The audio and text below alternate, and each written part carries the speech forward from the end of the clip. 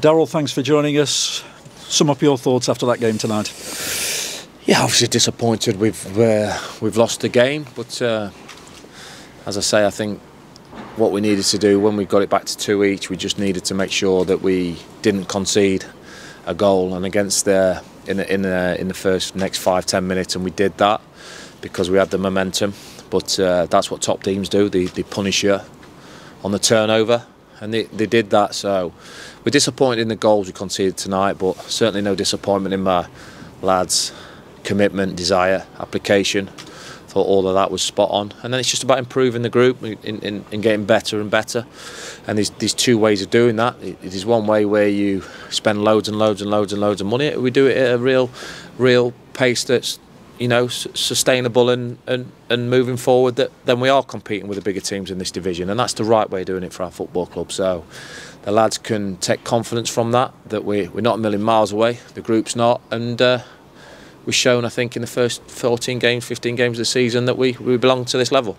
34 minutes, you were absolutely superb, and all of a sudden you found yourself 2 goals down. Everybody's scratching their heads. Yeah, it is, but then you're looking for a response from your team that has shown on a consistent, that they do respond, they do keep going.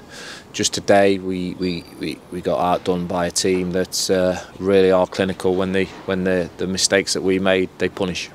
And 2 goals either side of half-time. Did Gavin Massey's goal kind of change your thoughts and team talk at half-time? Yeah, certainly, because I think you get the goal and changes the momentum, swings in our favour a little bit. Then we start the second half bright. Great strike by Smithy. But then, like I said, the third goal, their third goal, should I say, that comes at a bad time for us. We get momentum and the atmosphere is bouncing, but they're clinical with that third, and that dampens the atmosphere a little bit. And then we huffed and puffed a little bit, thrown a few dice with different players coming on, and didn't really get a foothold in the game. But the atmosphere inside the ground, the fans really got behind the team, even though you were trailing 3-2 at the time, didn't you? And you threw everything at them. It's been outstanding all season, well, since I've been at the football club, to be honest with you. And they keep backing the lads, and why they back the lads is they know they're not leaving anything out there. They're giving everything. They just, like we said, we just got to keep. What myself and my coaching staff is up to us to keep getting the players better, fitter, stronger, technically better, and more organised as individuals and groups. And that's what we're paid to do, and we'll keep working on. Gavin Massey, his first goal for the club, that'll do wonders for him now. Hopefully he can kick on from this. Yeah, Gavin's an experienced player. He's probably our most experienced player at the level, and he's finding his feet nicely. He's one of our more talented players, gifted players that know more at this level, and that rubs off onto the other boys, and then the boys are working hard to prove themselves at this point.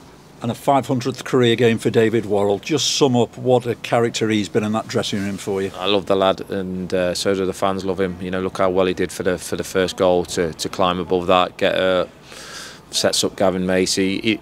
I don't see him, and I've picked him a lot of times in my teams. He's never not give everything for the shirt, and that's why he gets 500 games under your belt, because you have that attitude and desire to still keep going.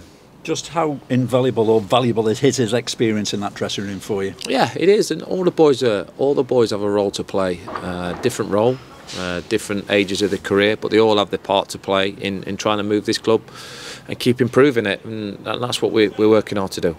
I guess it's a case now, just everybody get rested up after that performance you've put in tonight. There'll be 1 or 2 tiring legs tomorrow, won't they? But you go again on Saturday now. Yeah, we'll get ourselves going. There's a big game on Saturday. I think Lincoln's won 1-0 today. A good away win for them, so we've got to be ready and at it for no games in this league are easy, and they come thick and fast, and we need to be right at it against Lincoln at home. Another big crowd inside tonight, and they certainly won't disappoint you with the result, obviously, but obviously the performance and everything, they'll be back again, won't they? Yeah, we hope so. We hope they keep getting behind the boys. I'm sure they will.